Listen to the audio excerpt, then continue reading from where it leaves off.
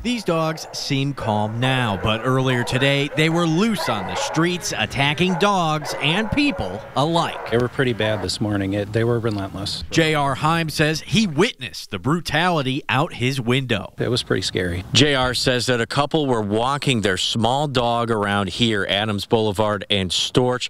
That's when all of a sudden these dogs appeared and they started to attack. The dogs were just kind of surrounding this area over here, and they'd run across the street and they'd come back and just attack. Like, they would attack from different sides. We're really concerned about the puppy because we heard that he was injured quite badly and taken to emergency vet. Michelle Sawyer, the interim director of Saginaw County Animal Control, says when she heard the attack on Adams, she dispatched her officers. By then, the dogs were attacking another dog on Brockway. Eventually, officers caught these dogs after a third sighting. It makes me feel really good that they're off the street. The dogs didn't have collars and were not microchipped, according to Sawyer. She says their behavior could have been caused by a pack mentality. Dogs running loose will often act in ways that they would not normally act, sometimes just out of fear or sometimes just, out of that wild instinct, especially when they're running together. The future of these dogs is a little bit up in the air right now. They're in a 10-day quarantine. They're being tested,